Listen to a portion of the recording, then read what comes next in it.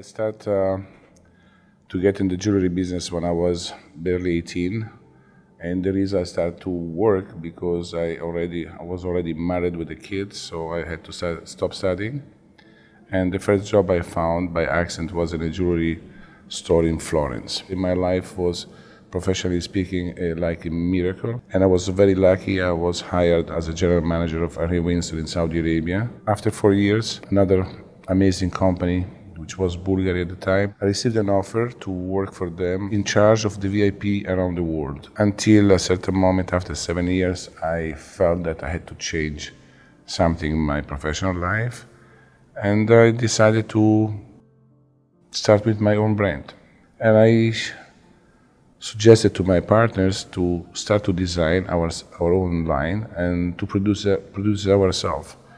They looked at me like they thought I was drunk or I was crazy. So finally, after a few days, they told me, listen, or will you buy us out or will you buy you out?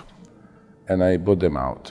And I followed my, let's call it dream. I wanted to do from the very beginning what you call haute couture in the fashion. I wanted to transmit this in jewelry business. And it clicked in my mind, how come no jewelers use black diamonds?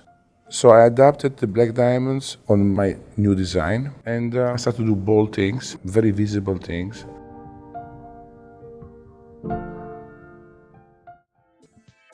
Miami store just opened like 3-4 months ago. We were waiting this since 2-3 years. Just opened like 3-4 months ago. It's one of the best in the States. And besides the design, besides the craftsmanship, the creativity, I link from the very, very beginning what you call today glamour.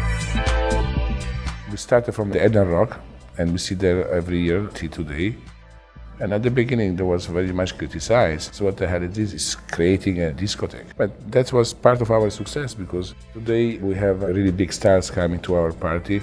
The last event was Sharon Stone. I think when you stay in business a long time, it says a lot about the quality of what you do and that people enjoy what you do. I was almost jealous because people didn't look really my jewelry, they were looking at Sharon Stone. This is our 20th anniversary, and for the 20th anniversary, I decided to do 20 unique pieces. And we did, during our evening, during the cocktail, we did an amazing défilé, 20 beautiful models with 20 unique pieces. When I looked myself, this défilé, drop came down from my eyes. I said, wow, I've been able to do that. After 20 years of passion, 20 years of craziness, 20 years of risk, but 20 years of freedom. It was just the love for this business.